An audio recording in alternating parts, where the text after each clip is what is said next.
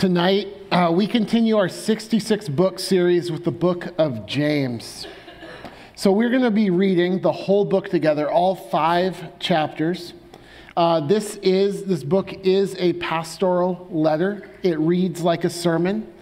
And just like in most sermons at Grace, we are going to take Scripture and seek to understand it. However, most sermons at Grace Bible Church and most sermons in general take a very small section of Scripture. We dig deeply into one section to understand its parts. And Josh Kelso did that in a 9-part series back in 2019. I commend it to you. Many women here gone through a Digging Deeper series. Go deep into James in a Bible study. It's a book that you can study and read on your own in a verse-by-verse manner. But what we do in the 66-book series, and what I'm going to do today, it's sort of like in Google Maps. If you search for a business or a home and you click and you get the zoomed-in view, that's what we normally do. But sometimes it's helpful to hit that minus button, to zoom out, get the 33,000 feet or the 60,000 feet view where you can see how that single location sits within the neighborhood, sits within the city, the state, even the country. It's helpful to zoom out and look at a whole book. So I hope that this series is more than just the sermons you come and hear each night. It is incredibly helpful, so helpful. Something that I hope that each one of you are doing and do until the day that you die is read the whole Bible, study the whole Bible on your own. And these sermons that we've made it almost through the whole Bible now. They're online, they're in YouTube playlists, they're on our website. I hope that you use these on your own as you enter a book and you're going to study its small parts, just like you might on Google Maps zoom out. I hope that you use these to zoom out. And that's what I want to help you see today. So many parts of James are our favorite parts, sections that can stand on their own, and they're so rich, so deep. You could park there for a month on one paragraph and not exhaust it. But it is helpful to zoom out. That's what we're doing. So, let's pray. One of the commands that is so clear in the book of James is that we be doers of the word and not hearers only. Every one of us here is going to hear from God's word, but apart from his grace and his Holy Spirit active in us, we will not be able to ultimately be doers of the word. We need his help. We who hear, and how much more he who speaks, need help. So let's pray, and then we're going to get started. God, I pray for your Holy Spirit to be active as I speak, that my words would be accurate, that they would be helpful. God, that you would take your words and drive them deep, split us apart, open us up to the very core of who we are, and change us, affect us. The very theme of this book is that we cannot be unaffected by your word, and it must indeed affect and change every single aspect of our life. So God, I pray that you would do that. I pray that we would listen carefully, that when we see change that needs to be made, that we would do it. Where we see something about you and your character that needs to affect the way that we live, we would walk in that. God, I pray that we would not be able to leave this room tonight, this reading of your word tonight, unaffected. For your glory, in Jesus' name, amen. So open your Bible to James chapter 1. James chapter 1, you're going to see me reading big chunks of scripture today. Don't tune out. That is the real sermon. My words are commentary on this. Sometimes you can tune out. Okay, let's wait. We're going to get to the sermon. We have to read that. We are going to read the entire book of James bit by bit. And listen carefully. I'm going to be reading from the ESV. That's the version that I have studied and memorized in. it's just hard for me to read from something else. I'll screw it up. So I know that that's different than the verse you might have in your lap. That might be a feature, so you can just sit and listen. And before we start reading, I want you to understand who James is, so you understand this is a pastoral admonition to believers. And I want you to understand, understanding who James is might help you understand his words to you in a way that might affect you better. So you see that the book starts, James, a slave of God and of the Lord Jesus Christ, verse 1. James, he says he is a slave of God and the Lord Jesus Christ. He identifies himself as James. And then in the next verse, he says he's writing to the 12 tribes who are in the dispersion or the diaspora. That word, it became a technical name by this time for all the nations in which Jews resided outside of Palestine. They came to live in a dispersion. It's the dispersion that was promised in Deuteronomy 28. If you remember, there were blessings and there were curses. And God promised that he would, in response to Israel's disobedience, disperse them. And one day, he would regather his scattered people from among the nations. James is writing to Jews scattered. And he is writing from the home base, Jerusalem. He is the pastor of the church. He is the leader of the church in Jerusalem, made up primarily of Jews, writing to Jews who have now believed in Jesus. Probably about a decade, maybe a decade and a few years more after Jesus died and rose from the dead. That regathering of Jews hadn't yet happened. It still hasn't happened. And so James was writing, he was used to being a pastor toward Jesus-believing Jews there in Jerusalem, but he knew there were others scattered abroad that needed to hear his pastoral admonition. And so he writes that. Who is this James? He identifies himself as a slave of God and a slave of the Lord Jesus Christ. This is not the Peter, James, and John James. This is a different James. This was James, who's mentioned in Matthew 13:55, Mark 6:3 as Jesus' brother. Mary was not a perpetual virgin, the way that the Catholic Church incorrectly, falsely teaches. Not yet on the slides, I'm still on intro. So James was Jesus' brother, his half-brother. He had other brothers, Joseph, Jude, and Simon. Jude is the guy who wrote the second to the last book in the Bible. And James, you can imagine, he grew up with the sinless Lord. You might imagine that he would say, James, the brother of Jesus Christ. He didn't say that. He said, James, the slave of Jesus Christ. And what's interesting is if you note actually more than almost any other book in the New Testament, James consistently and continually refers to the recipients of the letter as brothers. He says, don't listen to me because I'm Jesus' brother. We all are Jesus' brother. I'm writing to you as a slave of the Lord Jesus Christ. We're going to see that echoed later. Let the lowly brother boast in his exaltation. We are all brothers. And maybe any benefit that I might have had growing up with Jesus, I'm going to depreciate that.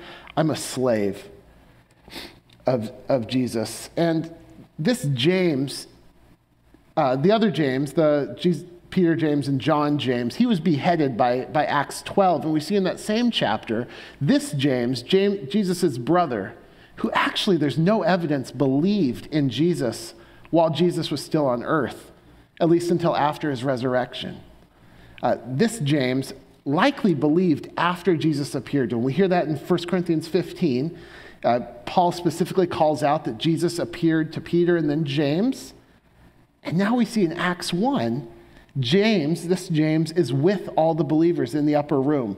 He's there. And by Acts 12, he's a leader in Jerusalem. This is probably about 10 years, 15 years after Jesus' death. And by Acts 15, which is probably after he wrote this book, James is clearly the key leader in the Jewish church at Jerusalem. So like I said, James, the leader of the Christian Jews, from the lead pastor, Paul calls him a pillar. He's writing to all the Jews who believe in Christ spread throughout the diaspora. And in the very early days of the church, as the gospel spread to the Gentiles, you could see that there was a need to understand what true faith was.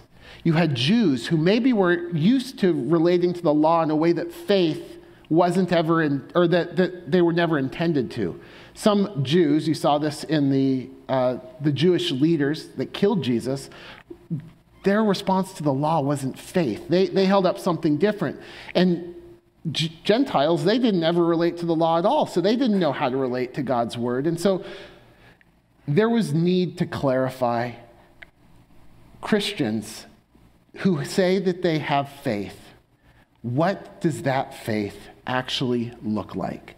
And so James writes, he writes for pastoral concerns for the scattered church, and he writes describing and encouraging the church to live out a genuine faith that will survive testing, actually flourish under testing, be matured under testing, and survive until the end of their life so that they can receive the crown of life that's promised to all those who endure. So, book of James, you can go up to the first slide. It doesn't have a strict outline. It's not like Paul, who tends to build an argument.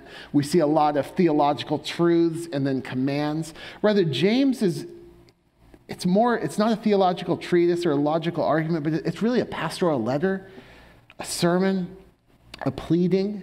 Chapter 1 serves as an intro for the book, and it addresses all of the themes that will later be addressed. And so you can see that here. You see, if genuine faith, James says, is going to be marked by testing under trial, godly wisdom, prayer and trust, humility, proper view of riches and poverty, response to God's word, use of the tongue, impartial love, concern for the needy, rejecting worldliness. If you know the book, that sounds like an outline of the chapters 2 through 5. But it's also the order of things presented in chapter 1. So James doesn't make this strict outline that he's going to follow. He sort of makes introduction and then follows the same outline, but always calling back to the previous themes. And it's really interesting to study this book next to the Sermon on the Mount, because you just hear echoes of Jesus, sometimes just straight up quotes. And you can't help but go a couple verses without saying, Jesus said that, Jesus said that. It sort of makes sense. He grew up with Jesus. And he grew up with Jesus, seeing people around Jesus, hearing the word preached. James is probably one of them, who then went away unaffected. They heard the word. They weren't doers of the word. And James says, Christians, you must not be like that. Genuine faith must mark you in every aspect of your life. Let me plead with you. Let me admonish you. Let me describe for you what genuine faith is. And so, next slide, we're going to take a easier to preach order, which is just front to back through the book. But it's maybe not quite like the outline is going to say, because you're going to hear it constantly going back to, oh yeah, he just talked about that back in chapter 1. He talked about that in chapter 1 and 2 and 3 and 4 and 5. You just see the same themes going over and over again. So I want to help you, if you're studying on your own, to not think of this merely as a building outline or a theological argument, but an introduction followed by a progression that continues to apply those teachings to life. So finally, now, let's look at James 1, verse 2. James starts his book and he says, genuine faith, next slide, genuine faith will pass the test of perseverance in suffering. And this really is the theme of the book. This is the bookend. You'll see it at the beginning, and then you see it at the end. you must persevere in suffering, but not in suffering and trial only. You must actually persevere in faith in all of life, but especially in suffering, especially in trial. Let's read verse 2. Count it all joy, my brothers, when you meet trials of various kinds, for you know that the testing of your faith produces steadfastness. And let steadfastness have its full effect, that you may be perfect and complete, lacking in nothing. When God saves a person by grace through faith, whether it was in the first few years of the church, remember this, Jesus had only been dead and alive for 15 years, 10, 15 years at this point, or 2,000 years later, that faith will be seen. That faith must be seen. A testing of faith proves its genuineness. Like Paul said in 2 Corinthians 13, examine yourselves, same word, examine yourselves to see whether you're in the faith. Test yourselves, because don't you know you'll pass the test if Jesus is in you? This isn't like a test where you just constantly are thinking, oh man, I don't know if I'm in the faith. I don't know if I'm in the faith. I serve in student ministries, and students are always asking me, can you help me know if I'm a Christian? James's answer for that will be, do you believe? Then live like it. Test yourself. If you see something inconsistent, we're going to see repent, turn. But don't be paralyzed by analysis. Rather, count it joy when you're tested, because if Jesus is in you, you pass the test. And if you don't, we're going to see in chapter 4, it's an opportunity to repent. Or Hebrews 11. By faith, Abraham, when he was tested, you'll see James refer to this, tested in Hebrews 11, same word. This is exactly what James refers to in 2:21. Abraham's faith was proven through testing. And you can't help but think of Hebrews 4:15, Jesus. We do not have a high priest who cannot sympathize with our weakness, but we have one who was what? Our high priest Jesus was tested, tempted, same word, in all things, yet he was without sin. So count it all joy when you're tested, because you're being made like Jesus. You're not going to pass the test quite like he did, but as years go by and testing more and more and more, you're going to be shaped. You're going to be matured. You're going to be made complete, lacking in nothing. This doesn't mean you're going to be sinless. You see this in verse 3 and 4.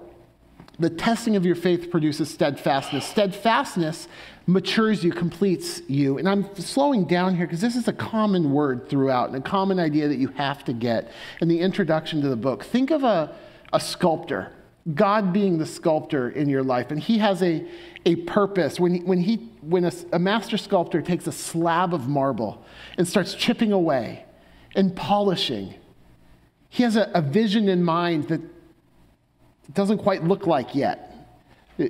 If you've ever seen a sculptor work, or a really good artist, you're drawing, he's like, what are you going to do? And then as it starts to take form, you're just amazed. Oh, that's why that piece had to come off. That's why you had to take the hammer to that part. And that hurts when you're the marble and you have to have pieces chipped off. But James says, count it all joy when you face trials, because as you endure those trials, you're going to get steadfastness. And steadfastness is going to have its full effect, its perfect effect. You may be perfect and complete. Again, that perfect isn't sinless. That perfect is a complete wholeness that you're being formed into, lacking in nothing. How can you count joy in trials? We're going to see some of the trials here is even suffering unto death. There's all kinds of trials that you're going to face in life. And that's why he says, don't just count it all joy in the big trials or the small ones or in the really spiritual ones, but in every trial, all kinds.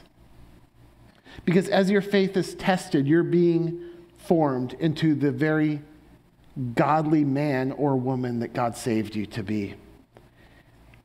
We are joyful in life when we get what we want most.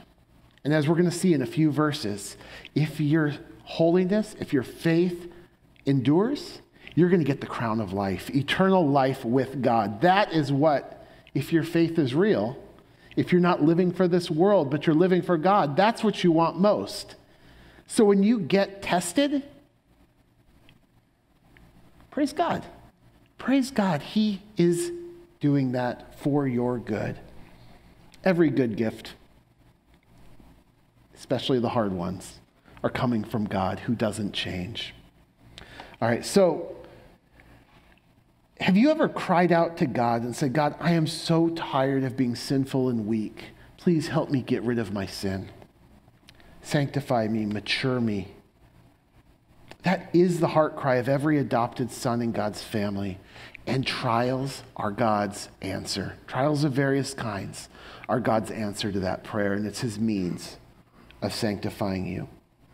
So as we face those trials, the testing of our faith, you will endure, but you won't endure apart from actually enduring.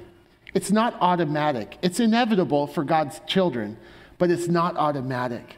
And you will feel your need. And that need, you're going to say, man, I need wisdom to know how to endure. Look down, verse 5. If any of you lacks wisdom, which will be made so evident in the face of so many trials, let him ask God, who gives generously to all without reproach. And it will be given to him, but let him ask in faith, with no doubting. For the one who doubts is like a wave of the sea, driven and tossed by the wind. Do you see how even the trial that makes you realize your need, your dependence, that tests your faith to see, how am I going to pray? Am I going to pray with faith? Yeah, you will, if this faith is from the Lord. But let him ask in faith with no doubting. For the one who doubts is like a wave of the sea that's driven and tossed by the wind. For that person must not suppose that he will receive anything from the Lord. He's a double-minded man, unstable in all his ways. You're going to see this theme in James. You can't have it both ways. You can't be faithful and faithless at the same time. You can't say I have faith and have no evidence of faith. You can't say I love my neighbor and don't love him. You can't say my heart and therefore my tongue have been changed and then speak cursing. You can't say I love God and love the world at the same time. You can't say I trust in God the judge and then take vengeance. This is a theme consistent. You can't have it both ways, and you can't ask God for things and say, I don't know if he's good enough or powerful enough to give it. If you ask like that, that's not the kind of faith that we'll receive, because it's not a faith that trusts in this unchanging, good God who is your Father. So as we face those trials, the testing of our faith, don't put confidence in your riches. And don't despair if you're poor, right? Because your confidence, as you ask God for things in prayer, you're going to realize, I shouldn't have confidence in how much money I have, and I shouldn't give up if I don't have any physical blessing now. The true blessing that eclipses any worldly riches, and it trumps any poverty, is the crown of life that God gives to his children, to those who love him and who remain steadfast under testing. Let's read James 1:9-12 and see that. Let the lowly brother boast in his exaltation, and the rich in his humiliation. Seen through eyes of faith, it's the great normalizer. These things, this worldly, living for the world, you do not live for the world and live for God simultaneously. But living for God, you see the temporary nature of this world. And you realize that because like a flower of the grass, the rich man, and really all men, will pass away. For the sun rises with its scorching heat and withers the grass. Its flower falls and beauty perishes. So also the rich man will fade away in the midst of his pursuits. Blessed is the man who remains steadfast under trial, for when he has stood the test, he will receive the crown of life, which God has promised to those who love him. You'll see James often refer to the rich man. This would be shorthand for typically the rich man who trusts in his riches. Jesus said it's very hard for a rich man to enter the kingdom of God. It's possible. With God, all things are possible. It's really hard because you can't love both God and money. So if you have money or you don't, show your faith by not living for that money. So second, genuine faith passes the test of relating to God appropriately in sin or temptation.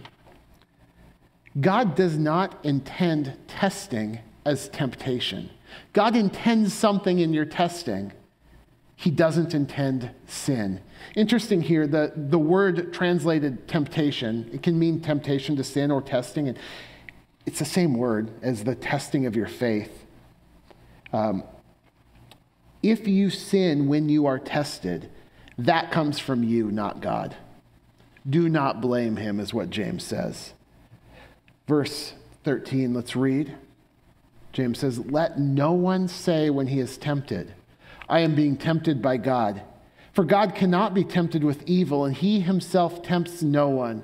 But each person is tempted when he is lured and enticed by his own desire. Then desire, when it is conceived, gives birth to sin. And sin, when it is fully grown, brings forth death. Do not be deceived, my beloved brothers. Every good gift, every perfect gift is from above, coming down from the Father of lights, with whom there is no variation, no shadow due to change. Of his own will, he brought us forth by the word of truth, that we should be a kind of first fruits of his creatures." God doesn't change. God intends holiness for his children. He intends the testing of your faith.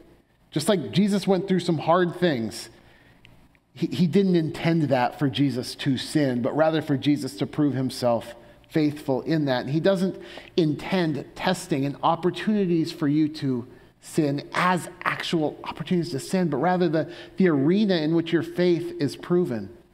Have you ever said when somebody says, "How are you doing?" And you say, "I'm really struggling with this sin." And that's shorthand for "I'm actually sinning." That's what maybe James's readers are thinking here is, there's temptation to sin. Maybe that's just God's lot in life for me. You hear this in arguments today about homosexuality. God made me like this, or I'm just an anxious person. It's inevitable. I'm struggling with lust right now. That's embedded in me. It's how God made me. That was your old, unmixed condition. But for the child of God, when you are facing a trial and you respond in sin, don't blame God for that. You see, that came from within you. And by chapter 4, we're going to see what you should do with that. Instead, when you have opportunity under testing to sin, what should you do?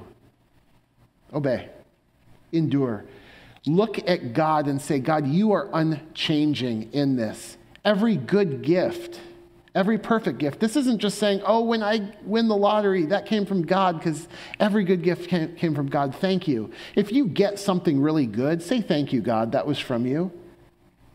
But if you get persecuted, if you get an opportunity to obey or disobey, and we're going to see lots of those in this book, you can look at that and say, "God, you are unchanging. You are good and you do good.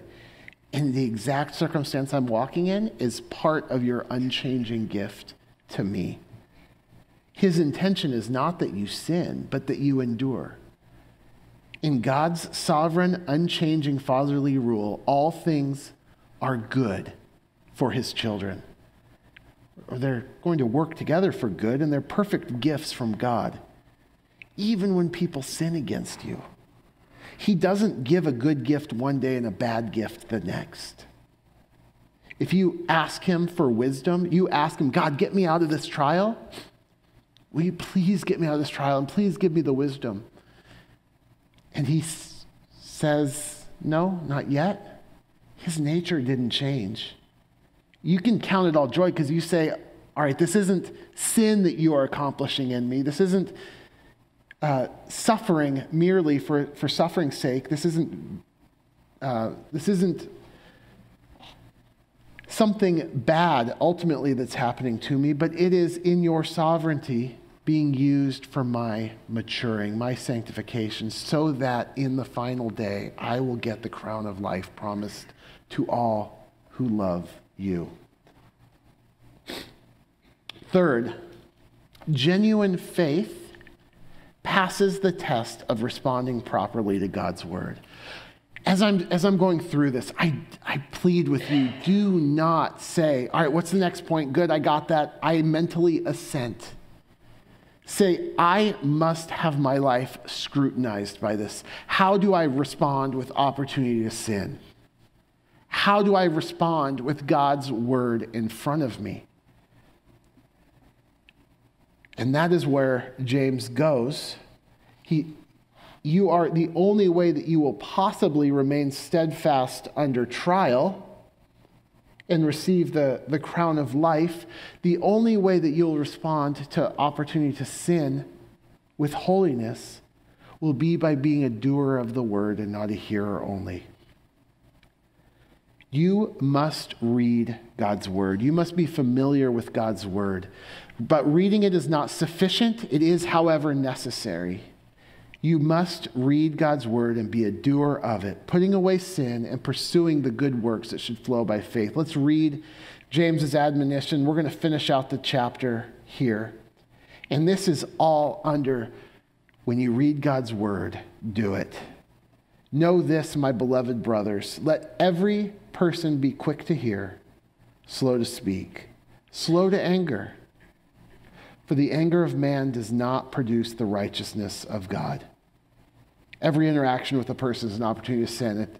God's not giving you that to sin. He's giving you a chance to actually receive the implanted word and be a doer of the word. Therefore, continues, put away all filthiness and rampant wickedness and receive with meekness the implanted word, which is able to save your souls.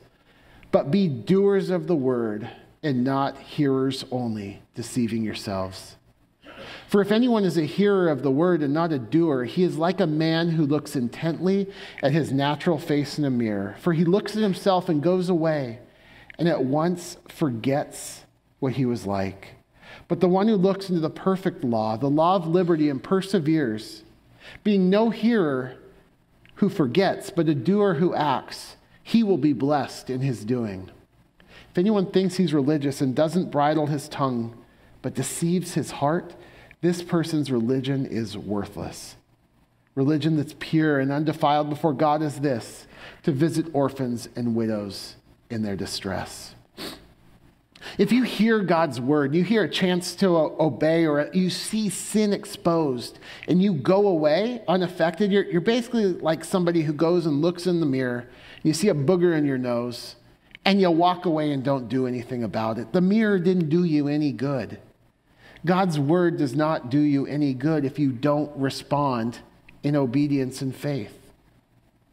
And note that James calls the word in 1:25, and he repeats this in 2:12. He calls it the law of liberty. For the Christian, God's word actually frees you from the bondage. When God saves you by grace, he changes you from the heart. He frees you from the bondage to sin and a hopeless inability to obey God. He frees you from the heart to love and respond to God's word with faith. Jesus said, everyone who practices sin is a slave of sin. But if the Son sets you free, you're free indeed. That doesn't mean that you're free from the requirement to follow God's rules, to follow God's commands, to obey his word, but now you're freed to obey. Remember what I said about James 1 being an intro to the whole book?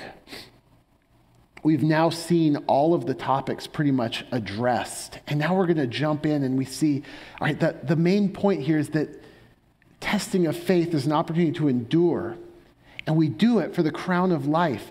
And you do it in all of life as a response to God's word. It must affect your words, it must affect your actions, and it must really affect the way you interact with other people, especially believers. And so now we go to chapter 2. Genuine faith passes the test of impartial, merciful love. Genuine faith will love like Jesus, with impartiality and mercy. Look for that here. Genuine faith will love with impartiality and mercy. My brothers, show no partiality as you hold the faith in our Lord Jesus Christ, the Lord of glory. For if a man wearing a gold ring and fine clothing comes into your assembly, and a poor man in shabby clothing also comes in, and if you pay attention to the one who wears the fine clothing and say, you sit here in a good place, and you say to the poor man, stand over there, sit down at my feet, have you not then made distinctions among yourselves and become judges with evil thoughts?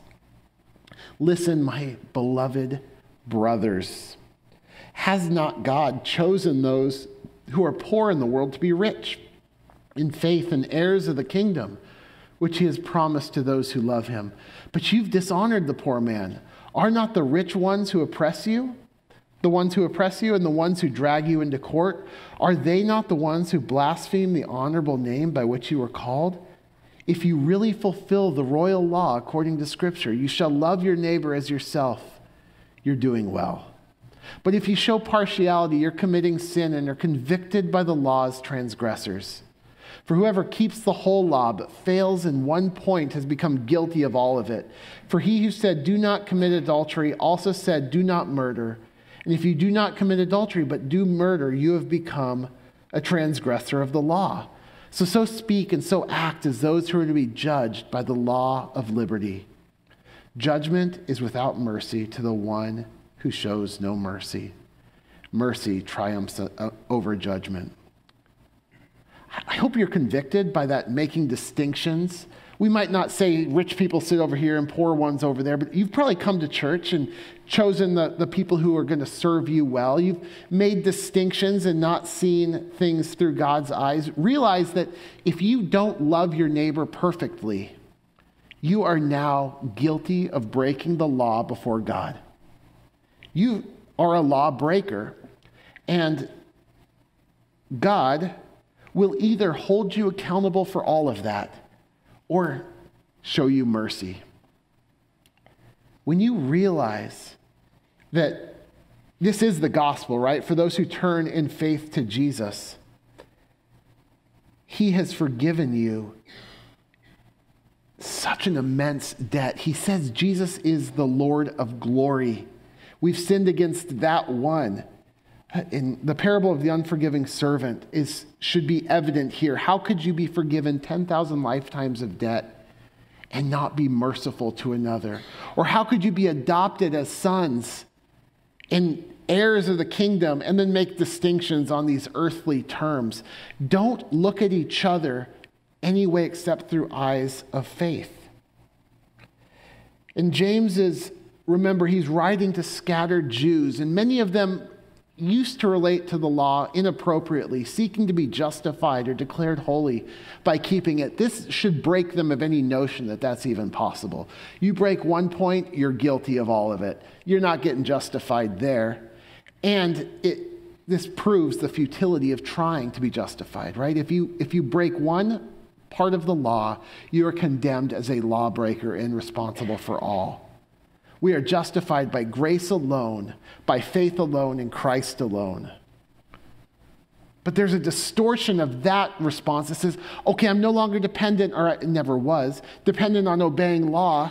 I'm saved by grace, so obedience maybe doesn't matter. And it's this confusing distortion that James goes on to address next. One might say, I have faith in Jesus, therefore I'm saved.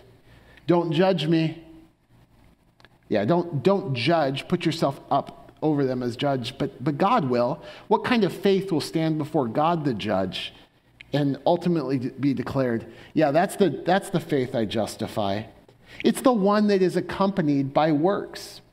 And so let's read James 2:14 and 26, where James puts forward a hypothetical claim of faith and says, will that faith save? What good is it, my brothers, if someone says he has faith but doesn't have works? Can that faith save him? If a brother or sister is poorly clothed and lacking in daily food, and one of you believe that God is one, you do well, but even the demons believe that and they shudder. Do you want to be shown, you foolish person, that faith apart from works is useless? Wasn't Abraham our father justified by works when he offered up his son Isaac on the altar? You see that faith was active along with his works, and faith was completed by his works. The scripture was fulfilled that says Abraham believed God, and it was counted to him as righteousness, and he was called a friend of God. You see that a person is justified by works and not by faith alone. And in the same way, was not also Rahab the prostitute justified by works when she received the messengers and sent them out by another way? For as the body apart from the spirit is dead, so also faith apart from works is dead. This isn't a repudiation of the doctrine of justification by faith alone, but a clarification of it. We are indeed saved by grace, but he's holding up Scripture and saying, don't you see what faith accomplishes? It accomplishes works. You can't be a hearer and say, yep, I know God's one. I know who God is, but not do it. You can't do that. A faith that knows who God is and responds in faith will live out that faith, like Abraham, like Rahab, and like every brother and sister in Christ must. Genuine faith will pass the test of works. Similarly, genuine faith will pass the test in words. A tested faith that endures will be made complete to show its evidence in the way that we speak, right? What was the effect of trials on us? Steadfastness, you're going to be perfect and complete, lacking in nothing. Look at this section in 3:2. James says that a man who doesn't stumble in what he says, he's perfect, same word. He's a mature, complete, perfect man. His sanctification is accomplished. This isn't meant to cause us to be discouraged of ever gaining control of our tongues, but to realize the importance of it. Out of the abundance of our heart, the mouth speaks.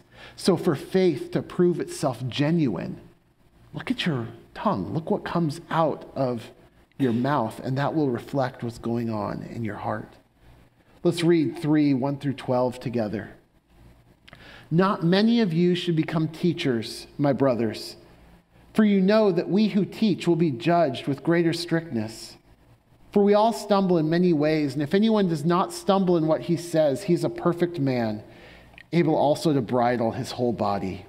If we put bits into the mouth of horses so that they obey us, we guide their whole bodies as well. Look at the ships also. Though they are so large and are driven by strong winds, they are guided by a very small rudder wherever the will of the pilot directs. So also the tongue. It's a small member, but it boasts of great things. How great a forest is set ablaze by such a small fire. And the tongue is a fire, a world of unrighteousness. The tongue is set among our members, staining the whole body, setting on fire the entire course of life. And it's set on fire by hell. For every kind of beast and bird, of reptile, sea creature, those can be tamed. They've been tamed by mankind. But no human being can tame the tongue. It's a restless evil, full of deadly poison. With it we bless our Lord and Father, and with it we curse people who are made in the likeness of God. From the same mouth come blessing and cursing. My brothers, these things ought not to be so. Does a spring pour forth from the same opening both fresh and salt water? Can a fig tree, my brothers, bear olives, or a grapevine figs? No, neither can a salt pond yield fresh water. You can't change your heart. God must. And if your tongue is different, it's evidence that God changed you from the heart.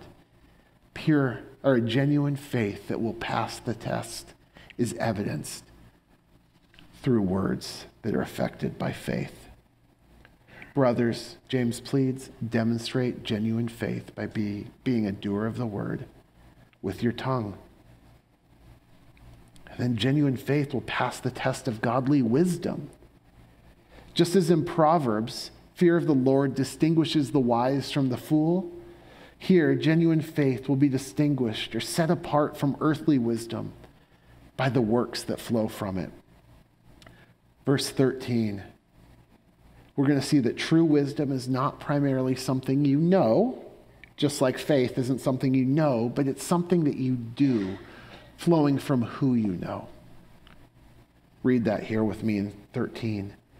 Who is wise and understanding among you? By his good conduct, let him show his works in meekness of wisdom. But if you have bitter jealousy and selfish ambition in your heart, do not boast and be false to the truth. This is not the wisdom that comes down from above, but it's earthly, unspiritual, demonic. For where jealousy and selfish ambition exist, there will be disorder in every vile practice.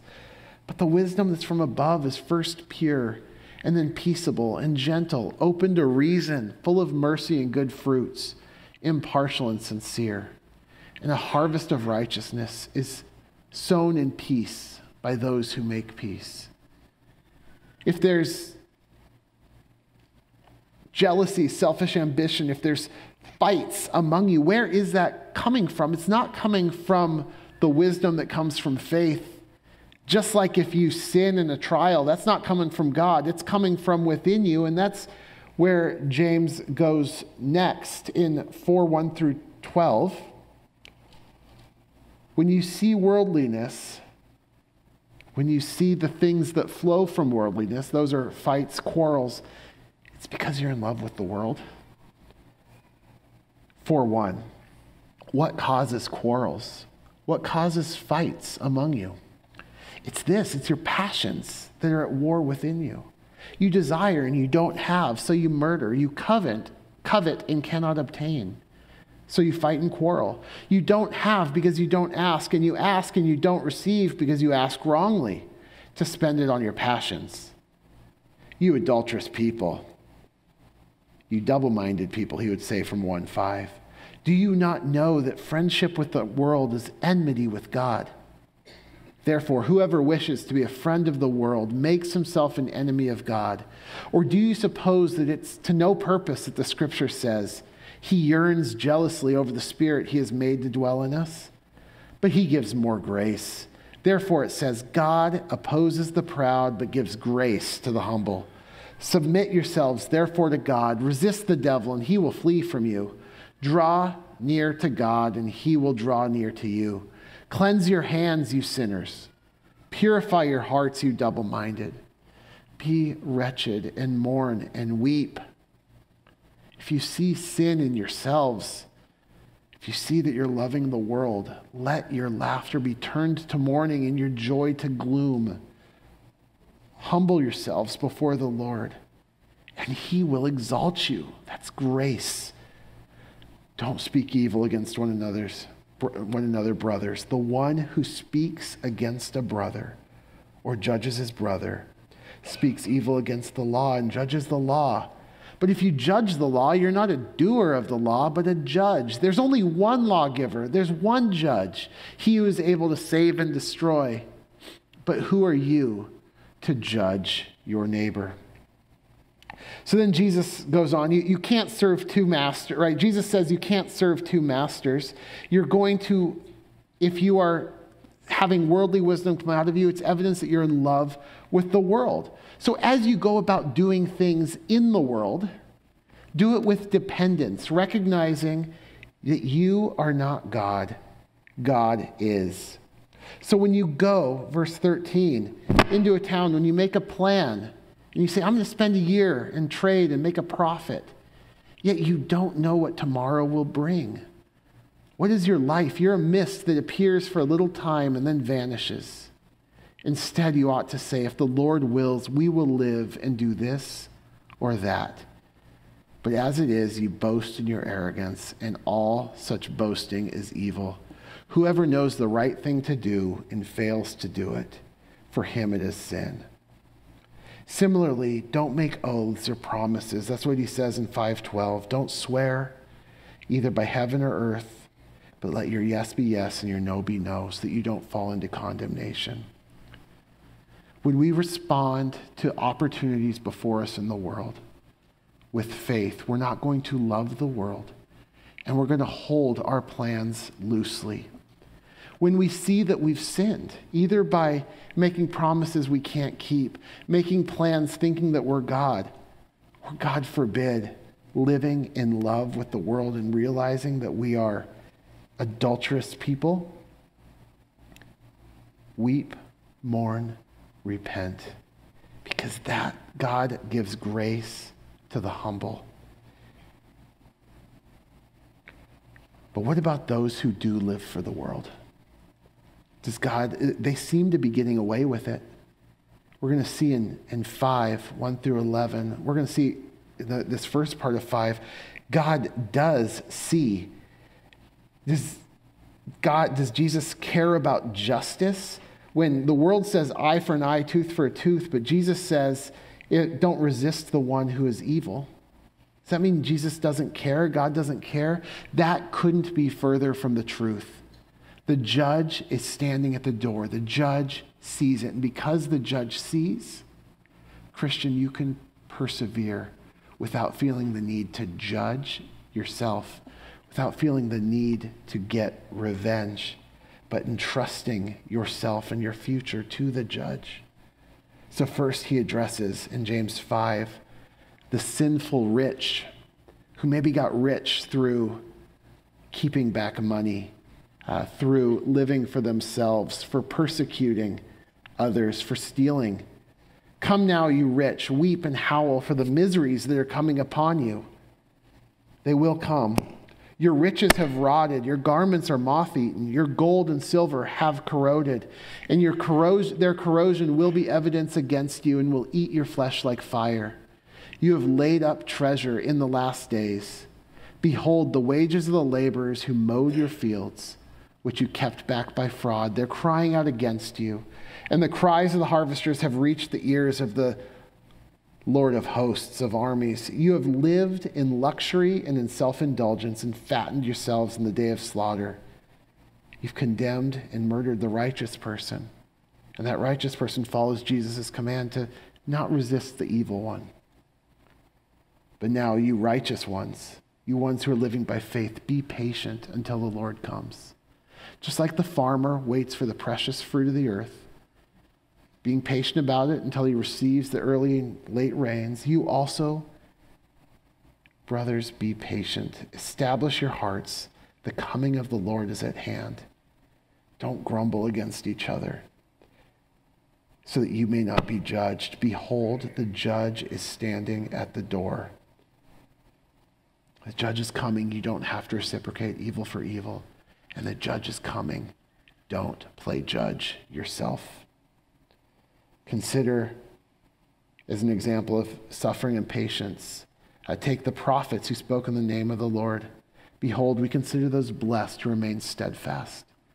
You've heard of the steadfastness of Job, and you've heard the purposes of the Lord, how he is compassionate and merciful. And finally, the one who is, if you have the eyes of faith, you can endure even persecution, even wickedness against you, because you know that the judge is there. And if you have the eyes of faith, you won't sin against your brother by grumbling or judging against him, because you don't want to be condemned yourself. The judge is at the door. Jesus is coming very, very soon. And because Jesus is coming, genuine faith will be a praying faith marked by repentance. If anyone among you is suffering, let him pray. If they're suffering, you will pray. But what if things aren't that bad? What if you're cheerful? Things are good. What does it say here? Let him sing praise. That's just another form of prayer. Thanksgiving to God. God didn't change. What if you're sick? This is a hard word. It might be that you're sick or maybe even just weary, beat up through the trials of life. This word can be translated weary. It actually is in weary or weak. It is in all of the other uses in the epistles. So I would suspect that's a better translation here. Is anyone among you weak? And you're so weak you can't pray? Have you ever found yourself there where you're like, I know I should pray, I just don't have the energy? This is for you. Let him call for help. Call for the elders. Pray at all times. And let the elders pray over him. So if you're suffering, pray. If you're cheerful, pray. If you can't pray yourself because you're so weak, call for help. Get the elders there and let them pray, anointing him with oil in the name of the Lord. And the prayer of faith will save the one who is weary. And the Lord will raise him up. And if he's committed sins, he will be forgiven. This can't be the prayers of the elders. This is the elders came, prayed with him, and he was restored to be able to pray in faith again. Elders, that's your job. When you get a call from somebody, I can't pray, I need help, go.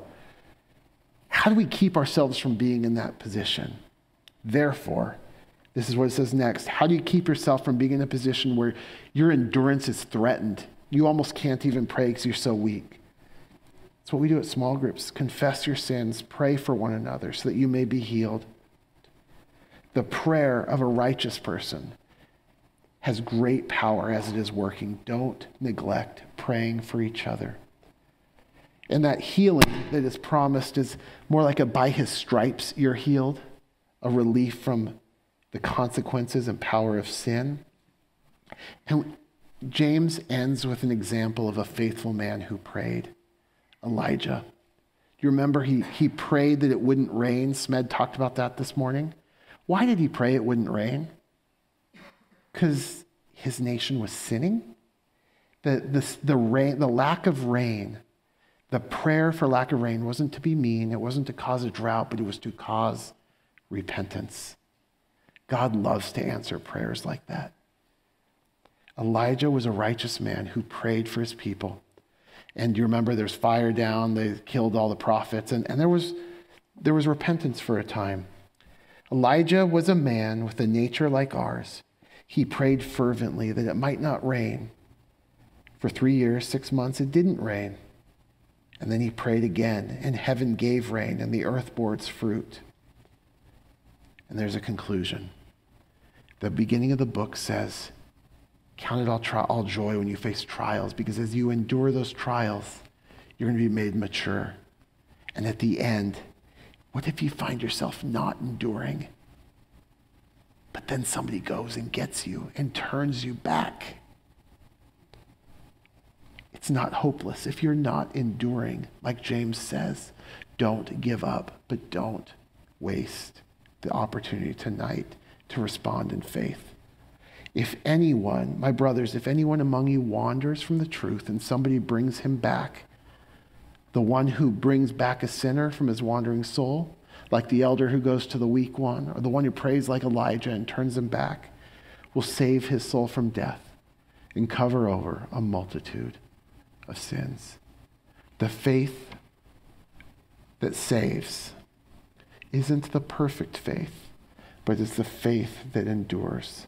The faith that returns when there's sin. The faith that's a doer of the word and not a hearer only. Let's pray. God, I pray if there are any here who are wandering from the truth, if there's any here who know this truth, but they know their life isn't consistent with the faith they claim, God, I pray that they would turn now. And even this message from James could be said to save that person's soul from death, an eternal death, so that they would get the crown of life that is promised to all who love you, all who endure. We love you. We need you. This kind of faith could only come from you. Please provide it. In Jesus' name, amen.